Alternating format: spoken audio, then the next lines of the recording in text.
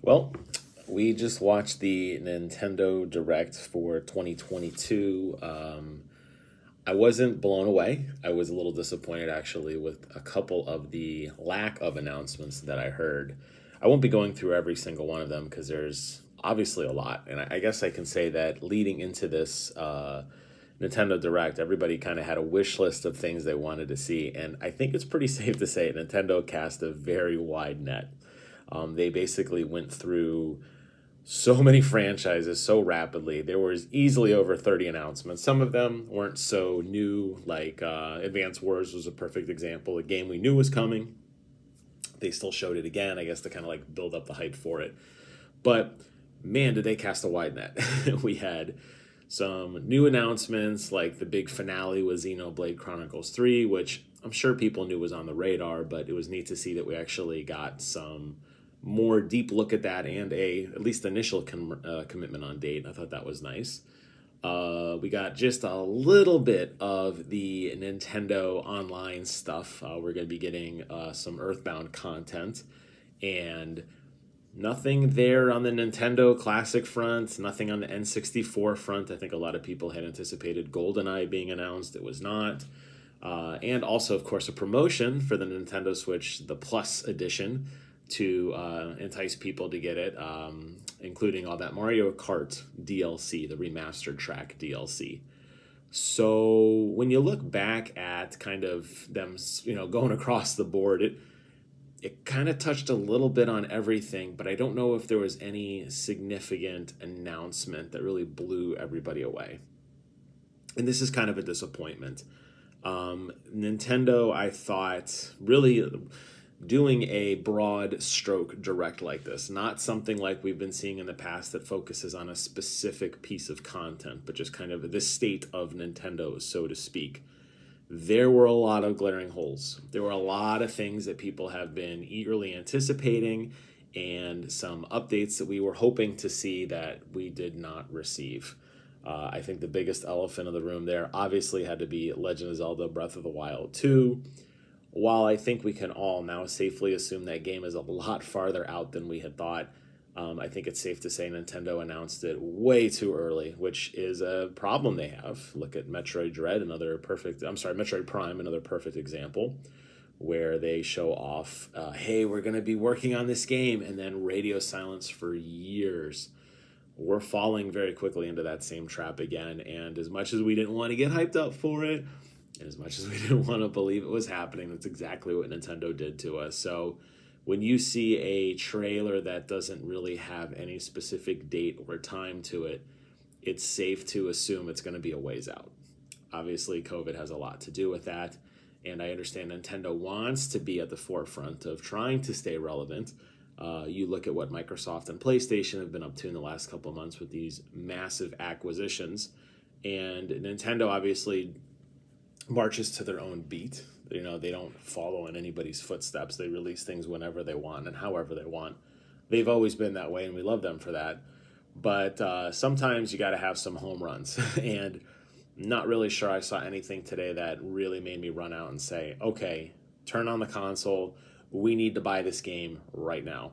I guess maybe the closest thing that I was slightly interested in, and it's only because I'm so late to the Fire Emblem party, is the Fire Emblem DLC for Fire Emblem Heroes, or Fire Emblem Warriors, rather, the Dynasty Warriors spin-off game. And that's only because I started playing Fire Emblem just yesterday, a little bit behind, at least 3 houses. I just started that content. So I was like, oh, I recognize that character. Oh, I know who that is. Oh, okay. I don't know if anybody has the same love and respect for that franchise the way that I do. That one kind of spoke to me. But really outside of that, I can't think of anything that made me just want to throw my money down and say, give me this game right now. I have to have it. And I think that's kind of unfortunate. There was a lot of things they could have done better, and I could spend all day talking about all the things I hated or didn't like, or where was this, or why didn't we get that announcement. But I'll just say that Nintendo had an opportunity here to release something, and maybe they just don't have anything to show, I guess. I don't know. I don't think the world was yearning for a Nintendo Direct. I know when they announced it, it blew up in terms of social media and excitement and hype, and everybody starts putting together their wish list and their want list, but none of that came to fruition. None of that came to fruition. No updates at all on the Nintendo Switch Online in terms of the games outside of, like I said, outside of Earthbound. No real progress on some of their major hit titles. A lot of older DLC. Your DLC for games that I don't know if necessarily needed it, like Metroid Dread adding a Dread mode. I don't know. I'm glad I saw it. I was excited. I want more.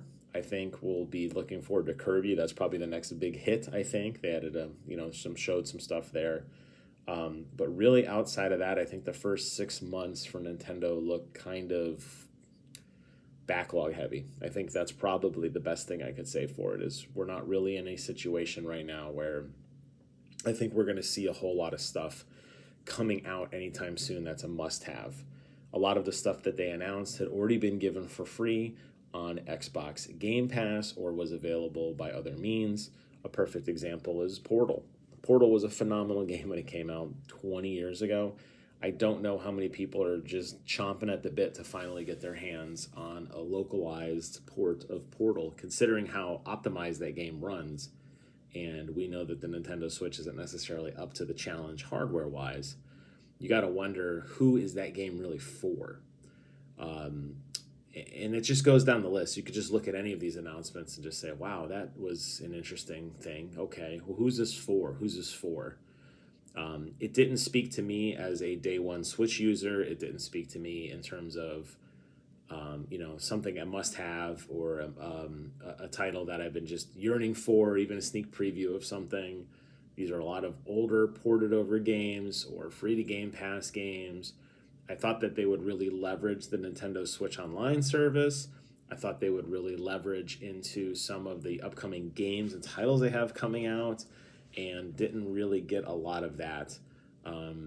I don't know if I'm the only one that isn't that excited about Splatoon, but I feel like we've seen probably 3 or 4 Splatoon trailers at this point, and it's not really doing it for me personally.